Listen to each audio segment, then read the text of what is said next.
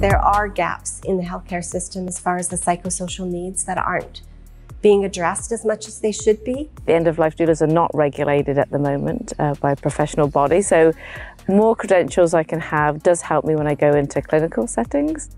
What I have learned here has helped me to think about new ways of doing what I do. You're getting some really hands-on practical information.